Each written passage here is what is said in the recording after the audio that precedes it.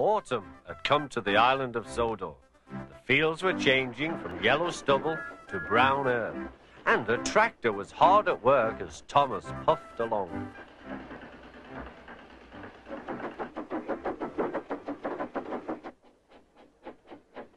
Later, Thomas saw the tractor close by. "Hello," said the tractor. "I'm Terence. I am ploughing." "I'm Thomas. I'm pulling a train." "What ugly wheels you've got." "They're not ugly. They're caterpillars," said Terence. "I can go anywhere. I don't need rails." "I don't want to go anywhere," said Thomas. "I like my rails, thank you." Winter came with dark clouds full of snow. "I don't like it," said Thomas's driver. "A heavy fall is coming. I hope it doesn't stop us." "Huh," said Thomas. "Soft stuff, nothing to it." And he puffed on, feeling cold but confident.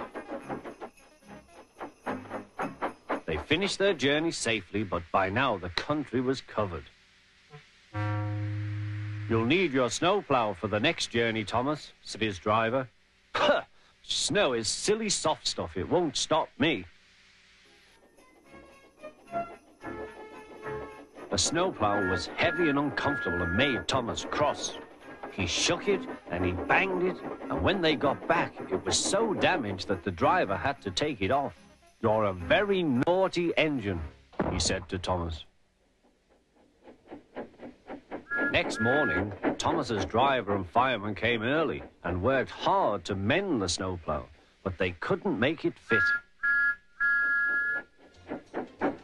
Thomas was pleased. "I shan't have to wear it. I shan't have to wear it," he puffed to Annie and Clarabel.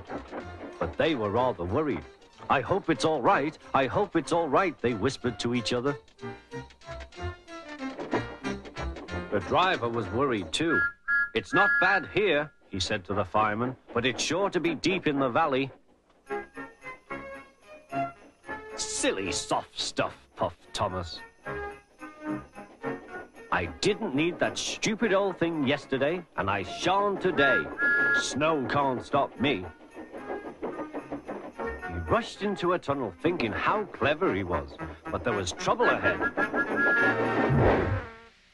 "Cinders and ashes," said Thomas. "I'm stuck." And he was.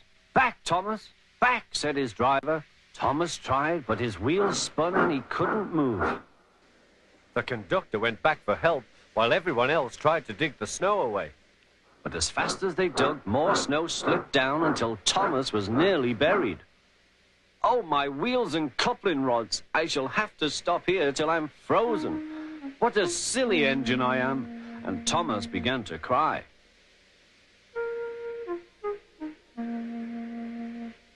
At last, a bus came to rescue the passengers. And then, who should come to Thomas's rescue but Terence? Snow never worries him.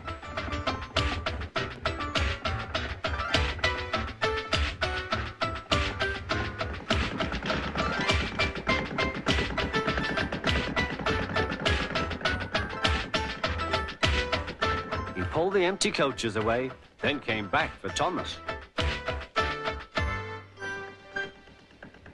Thomas's wheels were clear, but still spun when he tried to move.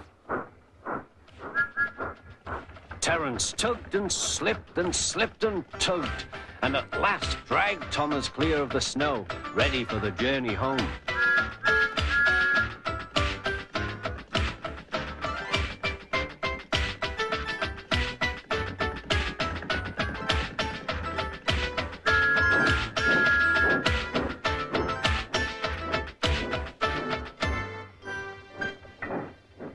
"Thank you, Terence. Your caterpillars are splendid," said Thomas.